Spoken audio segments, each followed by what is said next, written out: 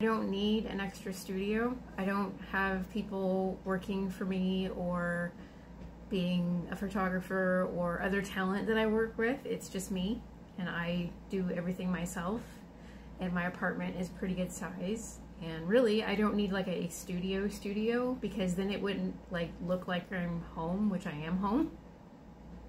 And I think part of the appeal is that you're talking to a real person that has a real life and has a place, and they're not in a studio in a cubicle or something. So yeah, I don't really need a studio. I mean, there may be a time in the future that I rent space or a cabin with like a big fireplace or something.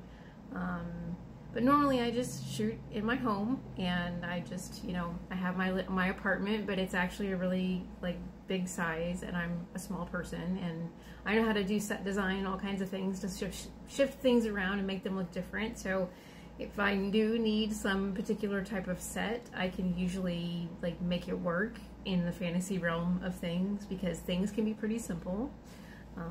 With camera magic and movie magic and makeup and hair and outfits, you can, you know, and set design, a little bit of props strategically placed, you can make an apartment look like a doctor's office, or it can look like an executive office, or you know, just regular rooms that you would have in your home anyway.